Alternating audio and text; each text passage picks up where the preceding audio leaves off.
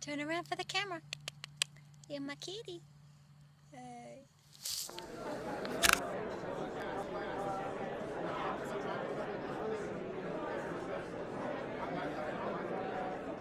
I have always loved to take pictures, and for years now my husband has wanted to buy me a new camera, but I always insisted that my point and shoot was just fine. He did get me a new DSLR camera anyway.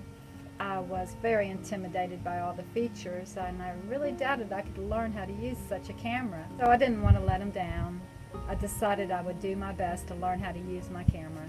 My first attempt was to search for sites on the internet that would help teach me on a beginner's level. I noticed a post about a basic photography class being taught at the YMCA.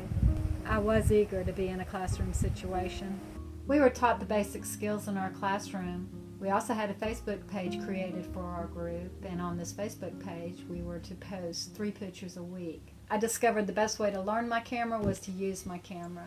It was while I was trying to get a picture of these bells I have hanging from my tree that my cat Shasta decided she wanted to be in the shot. It was probably a funny sight to watch me try to keep up with her, but I stayed patient and I kept shooting.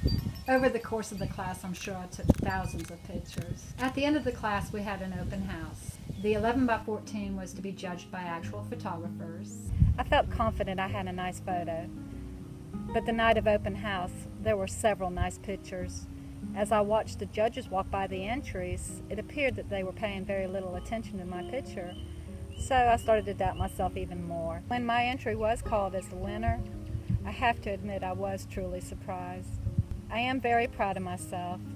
I know I gave it 100%. I had fun, I met great people, made new friends. And honestly, I believe because of this class, I was able to overcome my fear of using my camera.